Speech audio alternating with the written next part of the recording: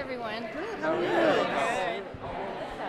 You're directing. I know. How do you feel? Like, are you so excited? I want to hear more about this. I love women directing things. It's equal parts excitement, nerves, a little bit of terror, which I think is a good thing. I don't think you should ever do something that you're not afraid of. Or that was a double negative. No, you should continue to do things That you are afraid of. Yeah. What time is it?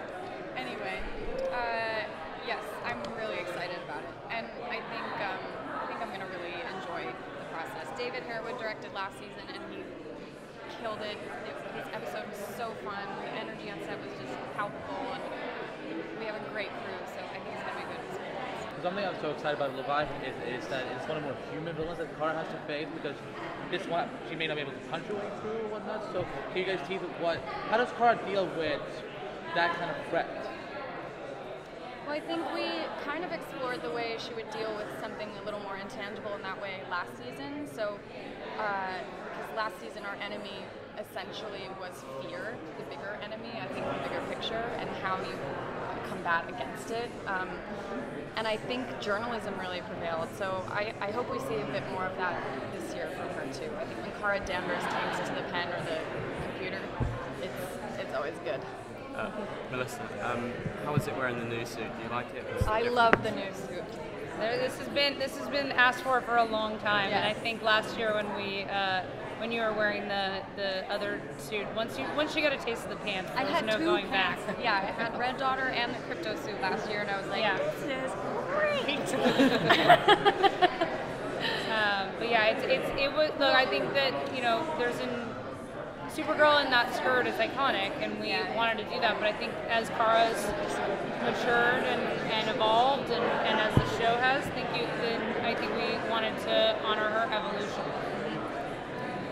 How big of a role will Lex Luthor play in the upcoming season, or will he not, play as big of a role as some people might? Well, he's been dealt with, so we got to keep on moving forward. But the shadow of the Luthors is and obvious and specific, and especially Lena, but just the Luthors have such a long history with the Danvers and the Kents. It's hard to say Kents.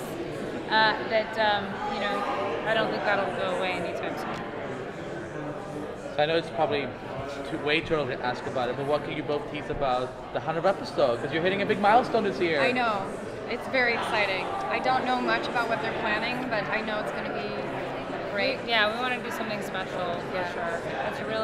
It's such a incredible honor to be able to do 100 episodes of the show. It means that you have an audience that wants you to keep coming back, and we're so grateful for that. So I think we also really just want to do something for the fans. Yeah. You guys have been so unapologetic about dealing with issues that are really timely, like this past season, issues of fear of immigrants and xenophobia. So I wonder if you guys could just talk about that behind the scenes. How was it like for you dealing with such timely issues? I was really proud of it. Every time I got a new script, I was cheering them on. I thought our writers' room did a fantastic job, and I was proud to be a part of taking a stance and saying what we believed in, and more of it.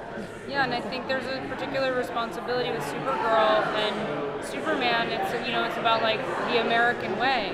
So what is the American way? Yeah. And I think that it's also our writers, our actors, our crew. We're living in really difficult times, and I think it's important in any way you can to state your values. Thanks. So, Thank you. Thank you. That note I love. So great. So smart. I love it. Could actually maybe